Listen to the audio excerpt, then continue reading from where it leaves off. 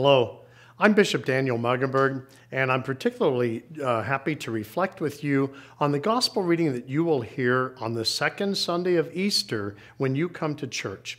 Now, this passage every year is the same gospel passage, and it's from John chapter 20. We know it as the scene of Jesus entering the upper room where the disciples were hiding in fear and revealing himself to them while offering them the gift of peace.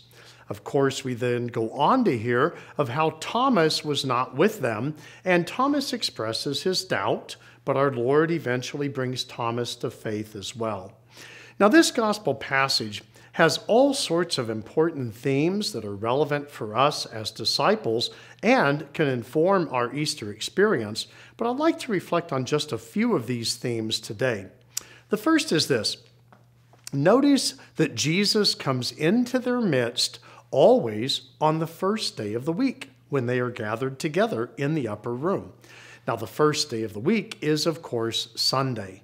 And so this is an experience of Jesus in the liturgy, in the Mass. And it's really speaking to us of how we come to experience the risen Lord when we come together on the first day of the week. Jesus comes in our midst, and he offers us the gift of peace. He offers us an experience of his presence, certainly through the Blessed Sacrament, but also through the Scriptures. And he sends us on mission. As he says in this gospel passage, "As the Father sent me, so I send you." Now that should be an experience that all of us have on the first day of the week when we come to celebrate Mass and experience our Lord in the liturgy. Well, let's look at some of these elements perhaps in more detail. First, notice how Jesus twice says to his disciples, "Peace be with you." Now, that greeting of peace may strike us as being somewhat ordinary because we've heard it so many times. But we need to remember that the last time Jesus saw his disciples was on the cross of Calvary. And he watched them as they fled from him and abandoned him in his moment of suffering, in his greatest moment of desperation and need. His disciples did not act very well. And now Jesus is appearing in their midst. And rather than saying to the disciples, "You guys are wretches," Jesus instead just says, "Peace be with you." He has words of reconciliation, words of forgiveness. Jesus is showing us that he desires to restore our relationship more than he desires to punish us. And when we know that about the Lord's mercy, then we will run to his mercy. We will seek his mercy. We will not fear meeting the Lord in our own moments of sin and failure. And the disciples are filled with joy. Before they were sorrowful because they had just seen their friend, their Lord, crucified. But now that they experience the risen Christ, they are filled with joy. And they're filled with his gift of peace, a peace that is born out of reconciliation. And it's in that moment that Jesus can say to his disciples, "Receive the Holy Spirit. As the Father sent me, so I send you." And he shared the Holy Spirit with them by breathing on them. Now, breathing on them is an allusion to the experience of Genesis when Adam was created. And remember that God breathed into the dust of the earth and so created Adam. By Jesus breathing on the disciples, that's a way of Jesus saying to the disciples that they are now a new creation, a spiritual creation, and that they are members of his body and being sent on mission just as the Father sent Jesus. And the mission that Jesus was given was to make God known in the world. And in order for Jesus to make God known in the world, Jesus had to make love known because God is love. And that's why Jesus fulfills and perfects his mission on the cross of Calvary. Because it's only through the self-giving sacrificial love of Jesus on the cross of Calvary that he can reveal God to the world and he can reveal love to the world so that the world might believe. Now, that was Jesus' mission. And now Jesus is saying to his disciples, that is now your mission. Go and reveal the love of God to the world so that the world may believe in and through you. But remember that God's love is most perfectly revealed on the cross of Calvary. So the disciples receive this mission, not separate from the mission of Jesus, but a continuation of the mission of Jesus, a participation in the mission of Jesus. And so for us today, we continue to reveal Christ crucified to the world so that the world might believe and come to know and experience God's love through our Lord crucified in our witness. And in that, we continue to celebrate and share the forgiveness of sins that Jesus shared with his disciples and that he empowered his disciples to share with us.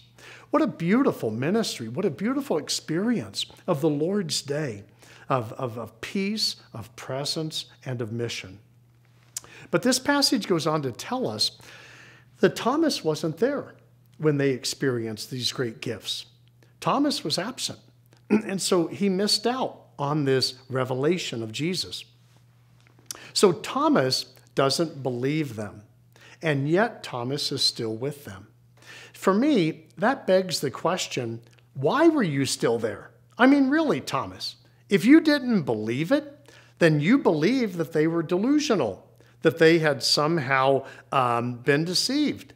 And so, Thomas, if that's what you believe, why are you still there? You see, Thomas was still with the disciples because he knew that they had been transformed by something. He knew that they had gone from people of fear to becoming people of faith. He knew that they had gone from people deeply immersed in sorrow to people who were filled with joy. That they had gone from people who were distressed, deeply distressed, to people who were at peace. Peace that was born out of a knowledge of reconciliation with God and the presence of Jesus in their lives. Thomas knew that they were transformed, even though Thomas didn't believe what they said. And notice that the community of disciples did not tell Thomas to go away because he didn't have their faith, but rather they continued to witness their faith to Thomas in his disbelief, and Thomas continued to be attracted by the hospitality, the welcome, the joy, the transformation of the disciples themselves.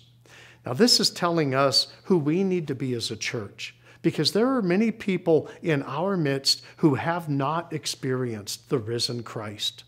Rather than blaming them or making them feel excluded or putting them down, we need to continue our witness in a hospitable and welcoming way.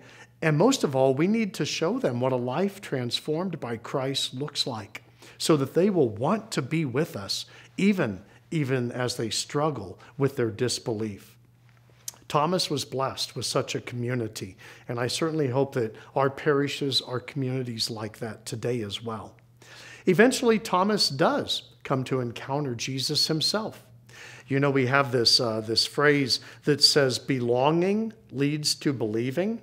Well, I think there's a problem with that phrase. And the problem is that we're missing something in the middle. And what we're missing in the middle is encountering Jesus. Belonging hopefully leads to an encounter of Jesus, which does lead to believing. That's the story of Thomas. Thomas persevered, and eventually the Lord came to him as the Good Shepherd and revealed himself to him. And Thomas responds with the greatest proclamation of faith in John's Gospel when he says, "My Lord and my God." Now that title, "My Lord and my God," shows us that the one who was the weakest could become the strongest through the grace of God. And that's the experience of Thomas. And that phrase, "My Lord and my God," warrants a little bit of our attention, because that phrase is the very phrase that the Emperor Domitian claimed for himself. So that when people would greet the Emperor Domitian, they were required to say, "My Lord and my God." So by Thomas using an imperial title and giving it to Jesus, Thomas is making a very radical and a very subversive claim. And the claim is this: that Jesus Christ alone is the one who is the Lord of our lives. No earthly ruler can ever claim that of us. No one can demand our obedience. No one can demand our loyalty. No one can demand our submission of heart, mind, and will like Jesus Christ can, because he alone is my Lord and my God. No one else.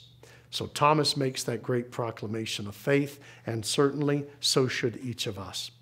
Now, the gospel passage ends with this very interesting closing phrase, saying that Jesus said and did many other things which are not recorded here, but these things are recorded so that we might know that he is the Son of God and we might come to faith. Now that raises an interesting question. What about all the other things that Jesus said and did that are not recorded in the Gospels? Well, as the saying goes, nature abhors a vacuum, and so there are always people willing to fill in all of those missing details. And we see that today happening anywhere from the History Channel to everywhere else. People are willing to fill in all sorts of things about the life of Jesus, the teaching of Jesus, that are not contained in the Gospels. And many times, these elements are being provided by so-called experts that are actually totally unfounded and contrary to our Christian teaching and tradition, consistent tradition. So Christian disciples have to be very careful and very discerning to not let themselves be misled by extraneous things that are being supplied even by so-called experts, filling in details of what Jesus said and did. That's where we really rely upon principles of consistency, namely, is it consistent with the Jesus who is revealed to us in the four Gospels? Is it consistent with what the apostles taught their churches about Jesus? Is it, we call that apostolic tradition or apostolic faith. Is it consistent with the experience of Christianity for the last 2,000 years? If it is not, then we as mature disciples need to reject it. But if it is, then we can allow it to the extent that it remains in conformity of faith. But that's a very important criterion. So be very careful as you do hear, many representations of Jesus. Be very careful and very discerning to be a mature disciple who clearly separates out what is foreign to our faith and what is consistent with our faith. But also know the Gospels well enough to actually be able to know how Jesus said, how he acted, how he interacted with people, and what he did in his life and ministry. Because it's that solid knowledge of Jesus, really coming to know the heart of the Good Shepherd, that fundamentally allows us to discern what is true and what is not true when others make statements about him. So as we reflect on this passage of John chapter 20, let us pray that the Lord will reveal himself to us every single Sunday when we come to Mass, and that we can experience the grace that the disciples did on the first day of the week in this passage. Let us pray. Lord Jesus, every Sunday we celebrate the resurrection. As we do so, we pray that you will open our hearts and minds to experience your resurrected life and to receive the mission that you have entrusted to us as members of your body in the world today. May we always be witnesses of transformation that occurs through your gift of life, so that the world might be drawn to you through us. We ask this in Christ's name, amen. May the blessing of Almighty God be with you, the Father, the Son, and the Holy Spirit. Amen.